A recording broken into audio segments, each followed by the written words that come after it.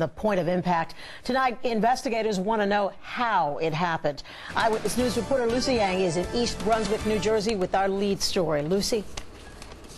Well, Sandra and Joe, the road is still closed. Workers still on the scene behind me as investigators try to figure out how and why the driver so tragically lost control here.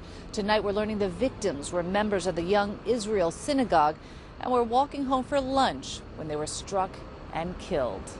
A horrible double fatal accident this afternoon in East Brunswick, New Jersey. It happened at the intersection of Dunham's Corner Road and Hardenburg Lane.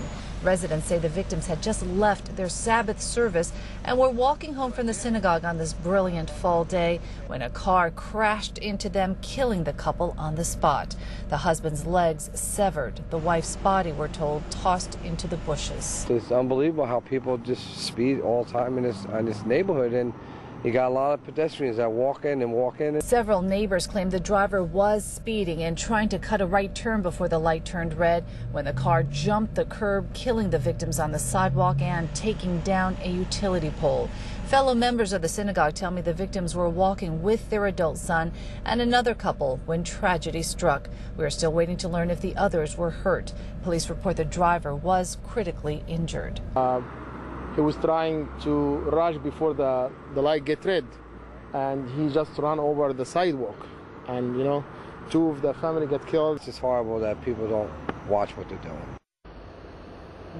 Now, residents complained that a year and a half ago, 3 pedestrians were struck on this very same stretch of roadway. They survived, but all this underscores the need for more lights to slow down the traffic here. We're live in East Brunswick, New Jersey tonight. Lucy Yang, Channel 7, Eyewitness News. Lucy.